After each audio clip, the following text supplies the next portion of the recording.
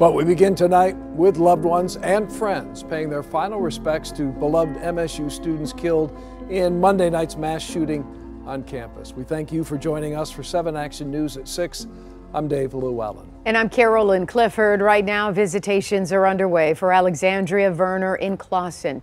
At the wishes of her family, we are not covering that visitation tonight.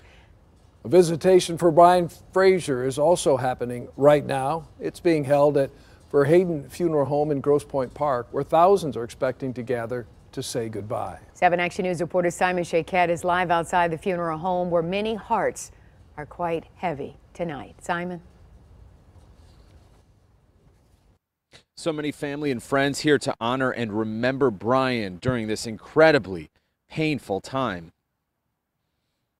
Brian was a wonderful young man. He was one of my son's dear friends. They had a wonderful friend group.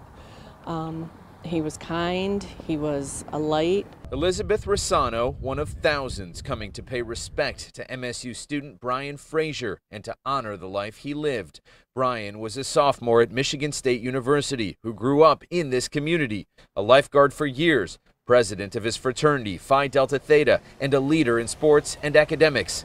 Also a dear friend to Elizabeth's son. He's going to be the glue for this community, and everyone's going to miss him. He always had a big smile, nicest, most polite kid you'd ever want to meet. Loving, kind, compassionate, and caring, Brian is being remembered for embracing life. Extended family and friends recalling his incredible smile and lasting impact on so many. Inside, videos and photos being shared, along with countless memories. He was always smiling, he was engaging, and I don't think it mattered what you looked like or where you were from. He was genuinely a wonderful kid. Brian was also an organ and tissue donor committed to saving the lives of others.